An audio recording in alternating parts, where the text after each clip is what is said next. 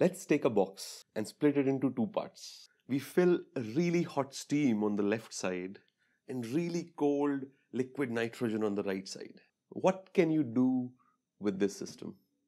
Well, you can get some really useful mechanical work out of it. You take some steam, heat it, compress it, put it through some turbine rotates and creates some mechanical work. Take the steam back and cool it with the right side where you have the liquid nitrogen. But why do we need the colder side?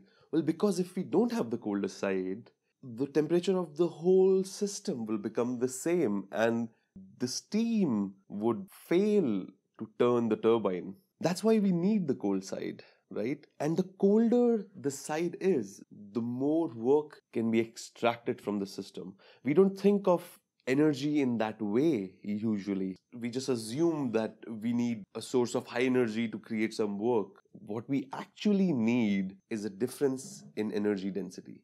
It's the same case with hydroelectric power. You have one side with really high pressure water and the other side with low pressure water. And when the water rushes from high pressure to low pressure, you create electricity out of it. If the level of water reaches the same height, even though there is a lot of water, you cannot create any useful work out of it. And even life depends on it. Life evolved because we had a temperature differential created by the sun. Now, if we remove the partition, what will happen? Well, slowly the gases mix and there is no more useful work to be had because everything is just in equilibrium. There is no temperature differential, right? You cannot get useful work out of it. And that is the second law of thermodynamics. The entropy of a closed system increases or stays the same but never decreases. What is entropy? Okay, let's just define entropy as the inability for a system to do useful work. The initial system that I showed you has very low entropy. It's completely isolated from the outside, but slowly the ability for that system to do work decreases to zero, even without any outside intervention, and no useful work can come out of the system. Or can it?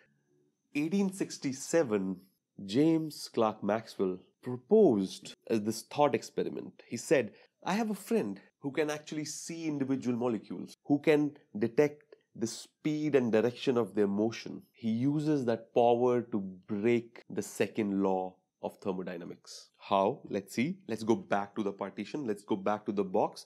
We have a partition. Let's put a gate in the partition. There is a gate, and what this guy does is, I will let all the fast-moving particles leave the left side and go to the right side.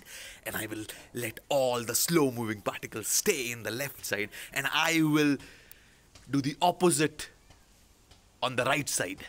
Did you get that? Did you understand? Did you get it? Slowly, all the high-speed particles will be on the right side. All the low-speed particles will be on the left side. And what is temperature? The higher the temperature of something, the faster its molecules are jiggling. That's what actually temperature is. It's an emergent property of matter. We'll come back to that.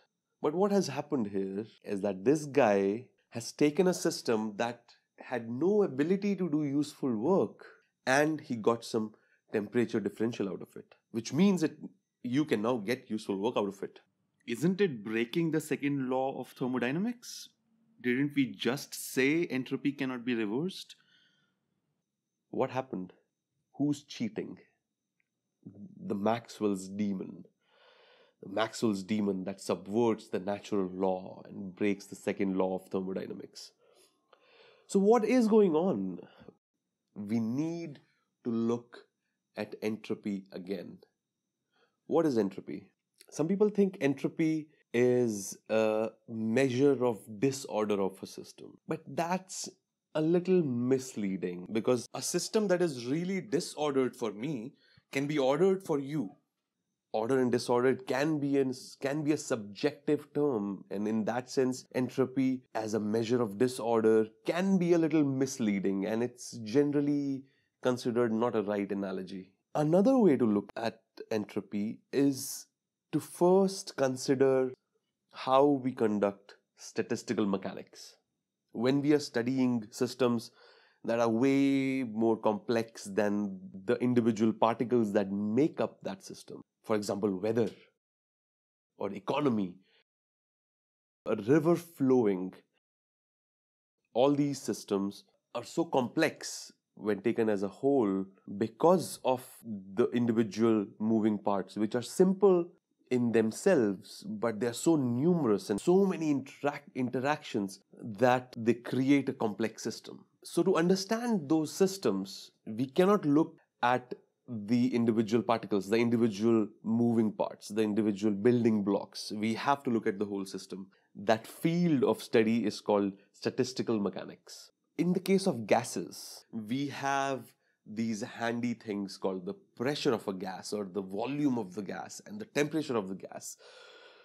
Look, if you have a system in front of you, the specific values of pressure, volume, and temperature would signify a macro state of that system, while the position and velocity of each particle would signify a micro state of the system.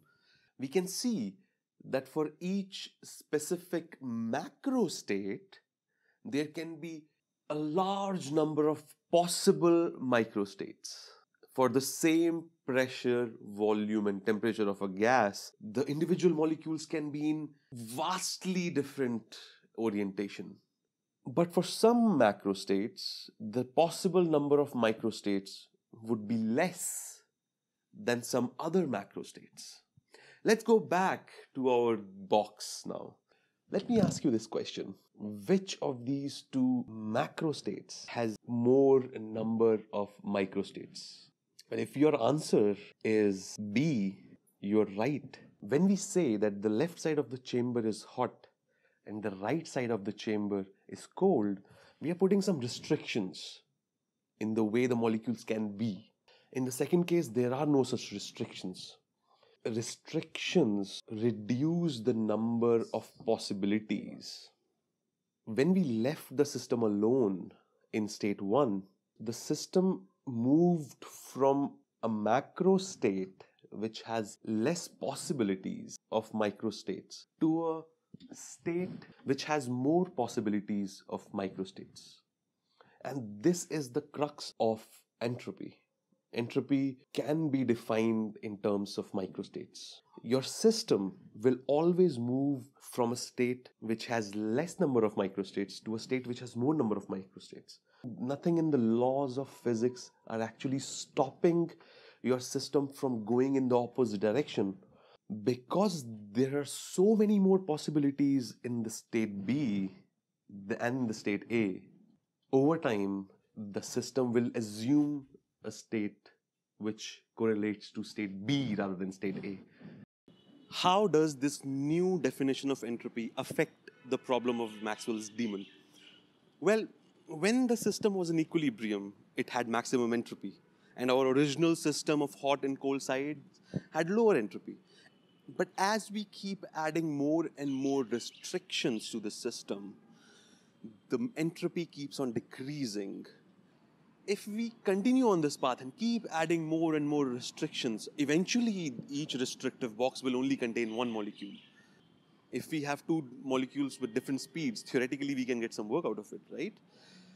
But look at the system. If the whole system is mixed together, this system, our system right here, where there are a lot of restrictive boxes, it kind of looks similar to a system in equilibrium, does it not? It does. It does look similar to a system in equilibrium. The only difference is, in the first case, we have the knowledge, we have information of where each molecule lies. And in the case of equilibrium, we do not have that information. And that is the difference between high entropy and low entropy. The entropy was reduced purely because we had information about the system. So, coming back to Maxwell's demon, the fact that Maxwell's demon knew about the molecules, Maxwell's demon could see individual molecules and see their velocities, at that point itself, the entropy of that system was reduced from the point of view of that daemon. The whole charade of the gate and the partition and the separation is all a red herring. It's unimportant to the problem. The entropy had already reduced. The entropy of the system had already reduced as soon as the daemon got the information about the system. Information is the key here. Information is linked to thermodynamic entropy in a very fundamental manner. And we will explore this in the next video. The problem is still there. We still haven't really understood the connection between how does information reduce entropy? Is it breaking the second law again, but in a different way? Have we really explained? I'm not sure. I don't know. And we will explore that in the next video when we understand information theory that was put forth by Claude Shannon. Why have I named this channel WikiLearn is because I am a student. I'm not claiming to be a teacher of anything. I'm not an expert in science. I'm a student. And as I go through these subjects with you, one by one, I'll be learning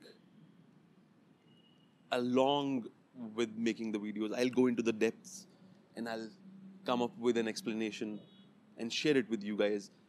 And this model really depends on you guys, who is watching the video. Comment and tell me if you really understood the video, if it makes sense. Just comment your views. If I miss something, if I'm wrong, if you are a scientist yourself, let me know. If I made a mistake, I'll be open to changes and all those things. And let's see where it takes us. See you.